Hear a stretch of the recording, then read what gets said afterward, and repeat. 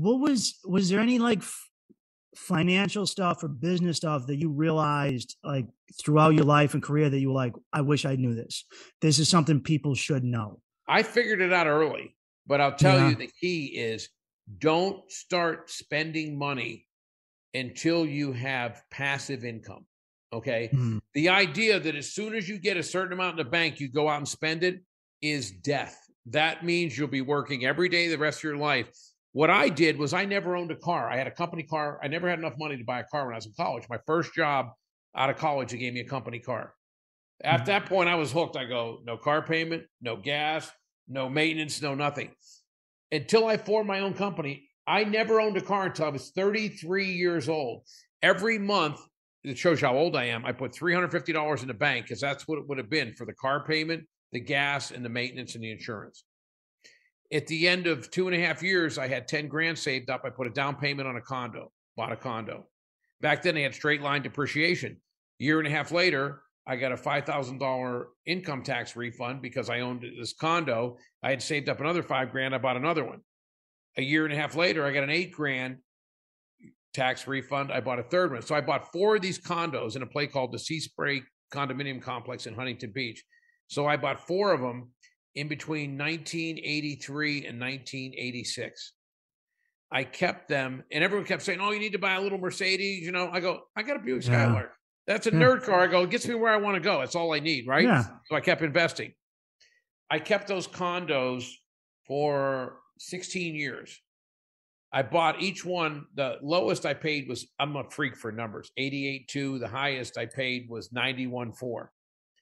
So I sold the first one for $249,000, but I put them on 15-year mortgages.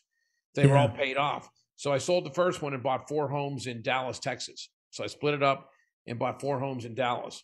I held those for 10 years.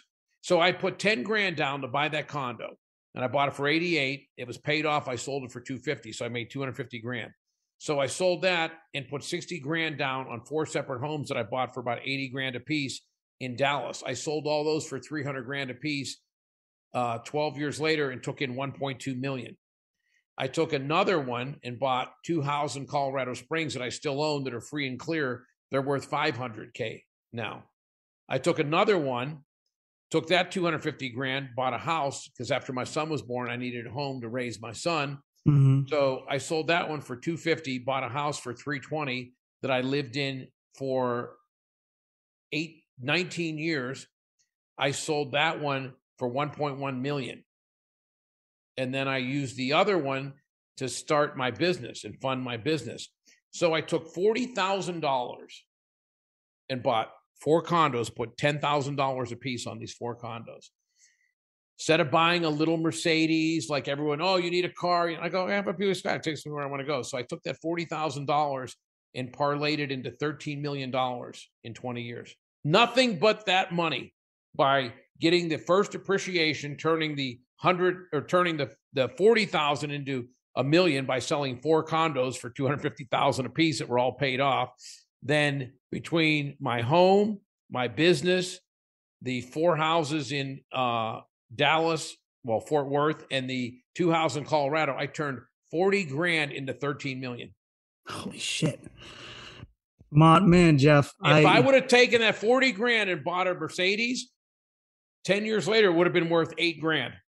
Yeah, immediate depreciation as soon as you drive it off the lot. I buy shit that appreciates, okay? To this day, yes. I just bought my first new car ever. It's my Tesla, because used Teslas are the same as new. They don't depreciate. I wanted an electric car.